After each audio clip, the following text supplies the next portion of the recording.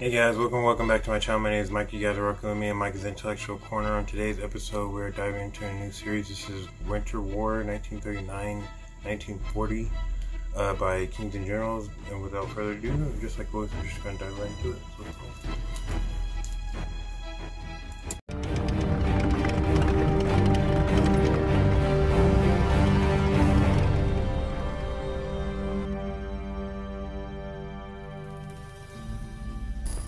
Although World War II is often depicted as a conflict between two major alliances, it can be divided into many smaller wars, as the states not willing to join a side were often forced to fight on their own.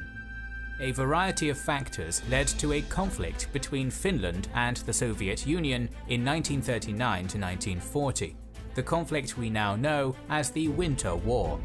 In this video, we will describe the origins and opening moves of this conflict. If you're interested in the history of this era, don't forget to check out our second channel, The Cold War. The link is in the top right corner.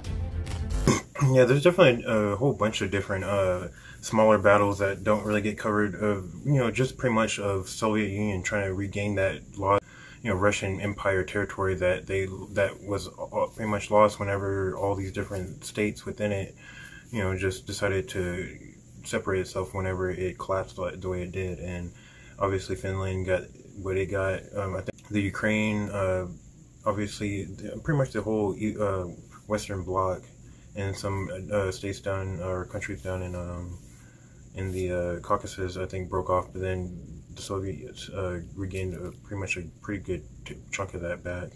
And the only stuff that they really lost was Poland and Finland, essentially, for the most part. But yeah, let's keep going though. The relationship between Russia and Finland was always tumultuous due to a variety of geographical, political and economic factors. Finland was a constant field of battle between Sweden and Russian entities.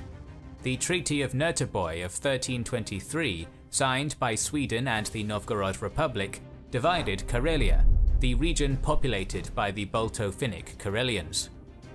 As Sweden became more powerful over the next few centuries, it took over the rest of Finland and forced the Tsardom of Russia to cede more of South Karelia in 1617. However, fortunes would turn, and by the end of the Great Northern War and the Russo-Swedish War in the first half of the 18th century, Sweden had given Karelia to Russia.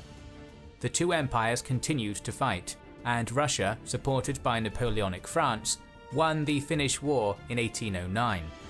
As a result, Russia annexed Finland, which became the autonomous Grand Duchy of Finland with its own laws and administration, and the Russian Emperor as its Duke. Previously, yeah, freaking Russia was going all over the place, you know what I'm saying? Because if I'm not mistaken, around this, well, not around this time, I think only a few decades later from this time, if I'm not mistaken, they would start trying to, work their way towards Constantinople or Istanbul or whatever you want to call it, and they would start trying to work their way down there because, but obviously, Britain and France and the Ottoman Empire stopped them so that they wouldn't have control of the Black Sea and as well as everything else. So. But yeah, it's just kind of crazy how freaking expansionist they were back in these days. But yeah, let's keep going. Duchy of Finland, with its own laws and administration, and the Russian Emperor as its Duke. Previously, a Swedish general, Gustav Moritz Armfelt, had become an influential counselor for the Emperor Alexander I, and his influence was crucial in reuniting South Karelia with the duchy. The early period of liberal Russian rule in Finland gave way to a more autocratic approach over the second half of the 19th century, as Russian emperors made deliberate attempts to Russify the duchy. However, these methods only strengthened the national identity of the Finns, and the Fennomen movement underlined the yearning for independence. The autocratic policies of Nicholas II led to the assassination of freaking Russia does that with all of their, or used to do that with all of their different provinces and stuff. It's just trying to essentially assimilate them into their Russian culture, into their society and stuff, to try to nullify that fervor of sedition and stuff like that. You know what I'm saying? Of trying to break apart or revolution, stuff like that. Nicholas II led to the assassination of his governor in Finland, which also joined the revolution of 1905 with a general strike. As a result, the autonomy of Finland was removed and the Russification intensified. In November 1914, an underground student movement started plotting to gain independence and was supported by Germany. To weaken Russia, the German Empire trained groups of Finns as Jaegers, elite light infantry. In February of 1917, Russia was rocked by a revolution. The Russian provincial government returned autonomous rights to the Finns. However, the internal situation in Finland wasn't great. Both left and right-wing parties vied for power, creating security forces known as the Red Guard and White Guard respectively. After the Bolsheviks took over the Russian government in November, all sides of the political spectrum in Finland were eager to declare independence from Russia, and they did just that on December 6th. The Bolsheviks were not strong enough to prevent this, and by the end of the year, Lenin's government recognized Finland's independence. The latter hoped that the Red Guard would make Finland communist and they would rejoin Russia down the line. With Germany and Sweden supporting the White Guard and the Bolsheviks supporting the Red Guard, Finland entered a period of civil war in January 1918. Both sides had around 100,000 troops, but the Whites had former officers of the Russian army and Jaegers fighting for them, and they were led by a talented former general of the Russian army, Carl Gustav Emil Mannerheim. This, and the fact that the Germans occupied Red-controlled Helsinki in April 1918, allowed the Whites to win the civil war in May 1918. 40,000 Finns died in this war. To appease Germany, Finland elected Prince Frederick Charles of Hesse as a king, but even before he arrived, he abdicated due to the revolution in Germany, so the Finns opted for a presidential republic. Finnish nationalists wanted to take over Karelia, and 3 volunteer expeditions attempted to take the region in 1918 and 1919, all of which failed. Simultaneously, Finnish volunteers participated in the Estonian Liberation War, helping the country to gain independence from the Soviets. At this point, Mannerheim created a plan to occupy the capital of Russia, Petrograd, modern St. And you know what, I think it's really cool too how during this time period, how during these different wars and stuff, all these different countries are kind of helping each other out. Because I mean, even the shitty countries are kind of helping each other out, like freaking Spain and Germany, and during the 1930s and stuff, Spain, Germany, and freaking I think even Italy was helping them out in their freaking civil war out there, and then freaking obviously they were Finland was helping out Estonia with theirs. Estonia was helping out Latvia and Belarus and all that stuff. So it's just kind of cool how that was. But Petersburg, but the government rejected the proposal. Finally, Finland and Soviet Russia signed the Treaty of Tartu in 1920, establishing new borders, with Finland gaining Petsamo and access to the Arctic Ocean, while ceding Repola and Porajarvi. In 1921, Karelia started a rebellion against the Bolsheviks and was supported by Finnish volunteers. This territory was crucial for the Soviets, as the Murmansk-Petrograd Railway was in the region, and they moved overwhelming forces to Karelia to secure it. Yeah, and then obviously they can't just redo a whole railroad like that, especially their railway, because I'm pretty sure they had a huge railway system because of how rural a lot of their lands and stuff were. But just looking at this map, obviously you can see all those rivers and lakes and stuff like that. It's just too much to have to relocate and try to find some land in that. But yeah. Forces to Karelia to secure it. Despite some early success, this uprising was crushed in early 1922. In the same year, the Russian Civil War was concluded, and the victorious Union of Soviet Socialist Republics became too strong for Finland to continue these expeditions. Over the next decade, Finland put its faith in the League of Nations, and then its declared neutrality. Simultaneously, Finland enacted a mandatory military training program, and by 1939, more than 180,000 soldiers. I was about to say, Finland should be like one of those states that Finland, Estonia, Latvia, and freaking Belarus should all be states that should have like mandatory, action or whatever you want to say, conscription. Because I mean, they know if you're any of these countries, you should know by now. Like Russia's probably gonna come for you, so you should be training everybody that you can. That way, you have as many able bodies as you can. And by 1939, more than 180,000 soldiers and officers took part in it. Finland also started building a defensive line from the Gulf of Finland to Lake Ladoga, predicting that the region of the Karelian Isthmus would be the central area of attack of the Soviet forces in a possible war. This chain of fortifications, called the Mannerheim Line after the leader of the Finnish troops, was 150 kilometers long and was built between 1920 to 1924 and 1932 to 1939. It integrated various smaller lakes and swamps along its frontier. Stalin, who became the Soviet leader at the end of the 20s. You know what? I feel like Finland kind of got lucky with those tiny, like, little slivers of land that Russia has to go send these massive troops to, because it kind of makes it a funneling effect, where it's almost like a Thermopylae effect, where it's just it doesn't matter how many people you throw at them. Everybody's going to essentially be the same at that little point, so they kind of helped them out, looks like a little bit. But who became the Soviet leader at the end of the 20s, considered Finland to be a threat. He wasn't sure that the Finns wouldn't support Germany and allow its troops to attack the USSR through Finland. At the same time, the proximity of the Finnish borders to St. Petersburg, then called Leningrad, and to the Murmansk-Leningrad Railway was making the Treaty of Tartu tenuous at best. According to the sources, the Soviet Red Army started building railway tracks towards the Finnish border sometime in 1935, planning to use them in a possible invasion. In 1938 and 1939, Soviet diplomats approached the Finns, asking for a new treaty with guarantees that in case of a German invasion, Finland would fight against it and even allow the Soviets to enter the country and join its defense.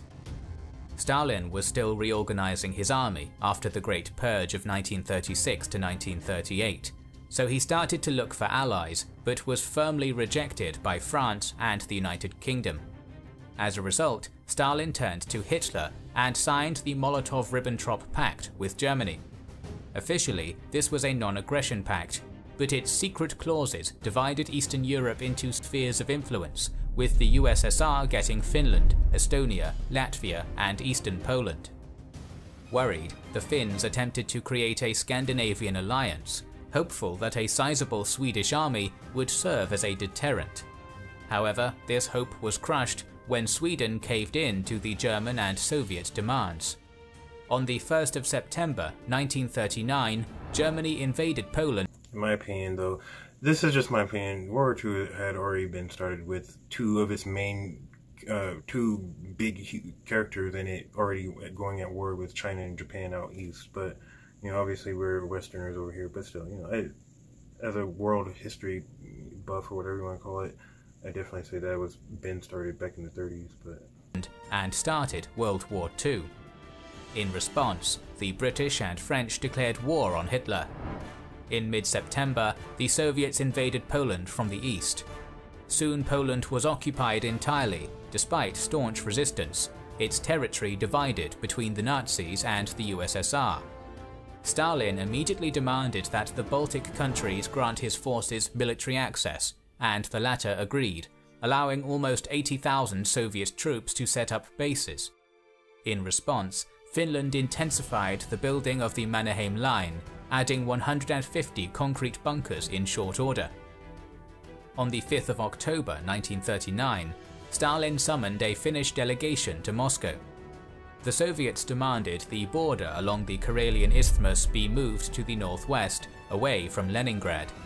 They also demanded the islands in the Gulf of Finland and the Kalasta-Jansaarento Peninsula, the establishment of a Soviet military base on the Hanko Peninsula, and the... Obviously that's not going to happen. Like, that's literally just inviting them to essentially take back over either take back over that land or set them up as a puppet state. And you know what I'm saying, like no good self-respecting country is going to do that, you know. Soviet military base on the Hanko Peninsula and the destruction of all fortifications on the Karelian Isthmus. In return, Finland would have received Repola and Pohjajärvi. Simultaneously, both sides started mobilizing their forces under the guise of training, and the Finns began evacuating civilians from the Karelian Isthmus and the cities along the Baltic coast. Even though Hermann Göring approached the Finnish government and asked them to agree to these demands, the Finns attempted to negotiate, giving their counteroffer and receiving another Soviet demand, which they responded to with another counteroffer. On the 13th of November, the negotiations broke down. On the 26th of November, a Soviet border post was attacked in an incident later known as the Shelling of Mainila. The Soviets immediately claimed that it was a Finnish attack and demanded they move their forces away from the border. Finland denied this and called for an independent commission to investigate the event. Modern sources have confirmed that it was a false flag operation. Pretty much exactly, it sounds like exactly like what they were trying to do with essentially what Japan tried to, or did with China, and going forth from the Manchuria province and all that stuff. With the, you know what I'm saying, blowing up the train and all that. Have confirmed that it was a false flag operation conducted by the USSR to implicate the Finns. On the 29th of November, the Soviets broke diplomatic relations with Finland, and one day later renounced the non-aggression pact between their two countries. The Winter War had begun.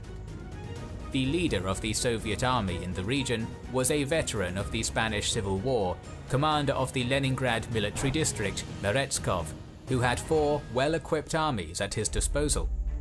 The 7th Army under Yakovlev had 9 infantry divisions, plus 1 tank and 4 armoured brigades. It was tasked with taking over the Karelian Isthmus and the city of Viipuri, and then pushing to the Finnish capital, Helsinki. Although the Soviets knew about the Mannerheim Line, they lacked details, and the 7th Army was expected to achieve its goals in 3 weeks, which was extremely optimistic, even considering that the Ladogan and Baltic fleets were going to assist. The 8th Army under Khabarov consisted of 5 infantry divisions and 1 light armoured brigade, and it was entrusted with a breakthrough to the north of Lake Ladoga. The army would then either drive deep or attack the Finnish defenders of the Karelian Isthmus from the rear.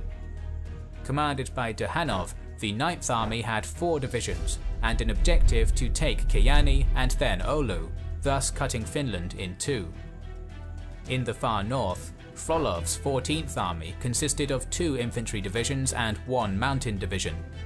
Frolov, supported by the Soviet Northern Fleet, was ordered to seize Petsamo, as that would have prevented a possible intervention via Norway or the Barents Sea, and then swing south towards Rovaniemi.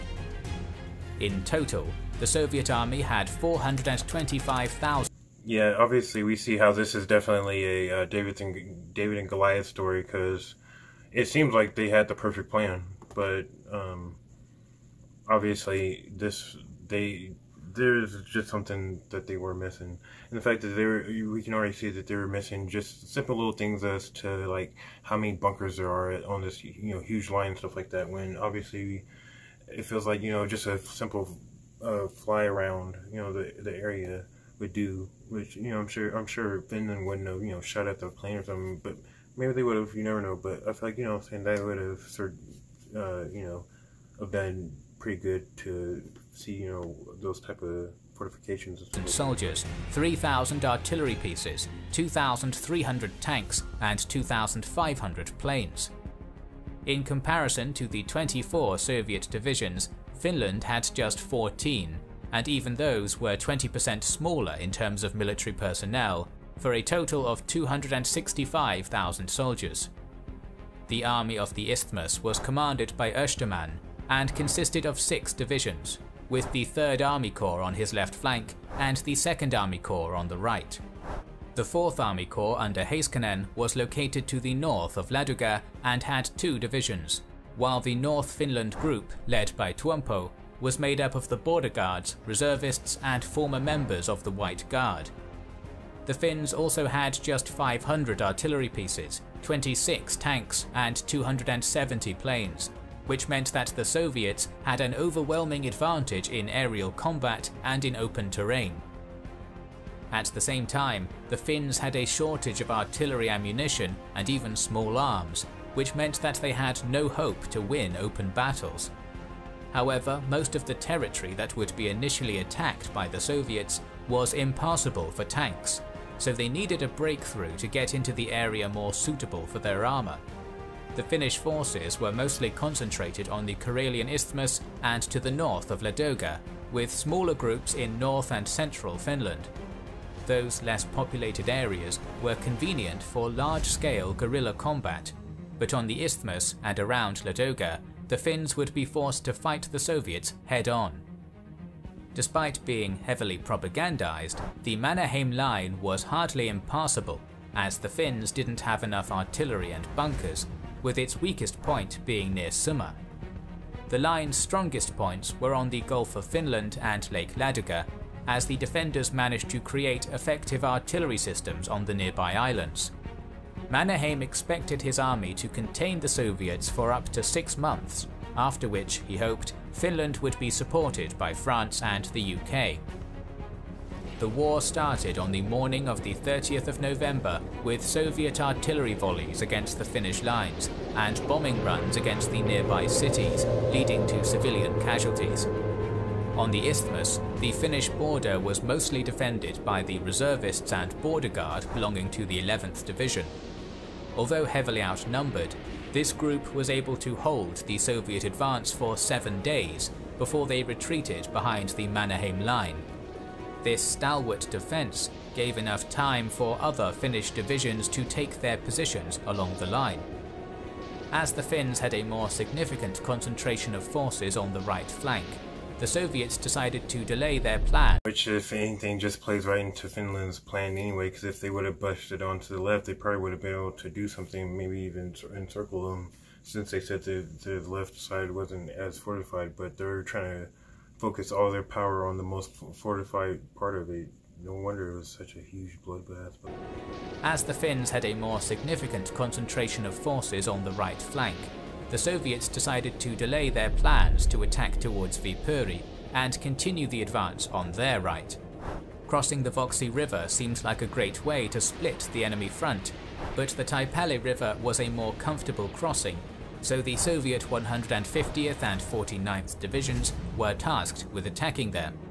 However, this lag allowed the Finnish 10th Division defending there to concentrate more artillery in the area and start shelling the Soviets, leading to severe casualties. The Soviet artillery counter-volleyed and their troops began the crossing.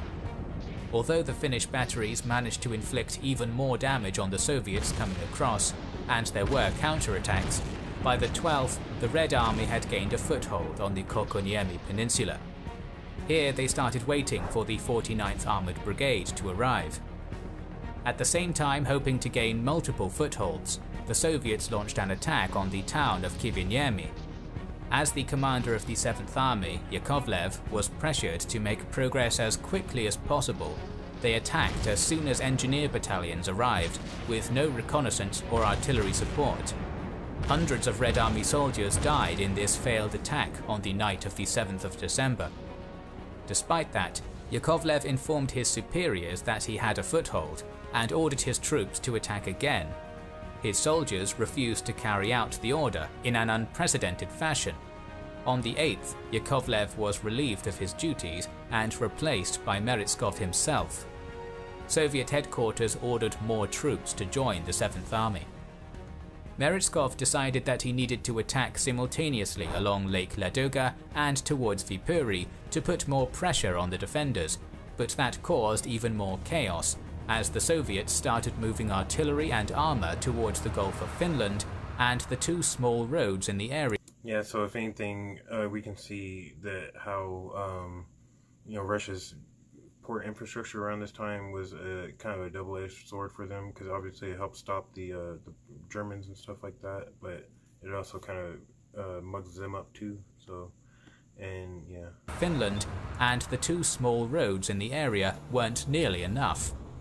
This delay was used by the Finns to reinforce and camouflage their positions. So, when the Soviet right flank troops started barraging the enemy, they barely did any damage.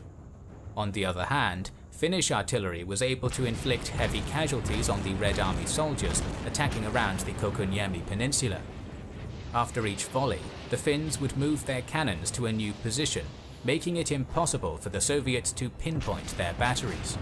The Soviets' attempts to make their foothold larger continued until the 25th, but were stopped, losing thousands of troops and almost all of their tanks. However, to the west, Stalin's units managed to gain another foothold by taking Krelya. The Finns were able to bring more troops to the area and started shelling the Soviet foothold. This prevented the Soviets from gaining even more territory to the north of the river, and by the 28th, the remaining Soviet troops were forced to... But these fools freaking attacked one of the most fortified... Like, look at... I want to understand, like, their thought process, because, like, why attack the most fortified piece of the line when they said it themselves, you know what I'm saying? The whole east or western northern part of it is essentially weaker because they didn't have as much artillery or bunkers on that side. So it's like, you know what I'm saying, why not go, you know, heavy on that side? But maybe the terrain didn't allow for it. Maybe, obviously, we can see the roads didn't allow for that great a movement up there. But still, you know, I don't know.